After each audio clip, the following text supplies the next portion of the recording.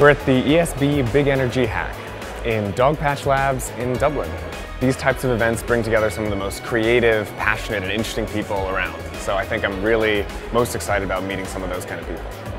So I actually pitched my own project. I decided to just go for it and get up there in front of everybody and pitch something.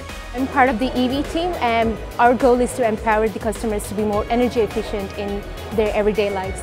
We have our business team, marketing team, designing, just meeting new people and brainstorming ideas, even coming up with the name EV was really cool.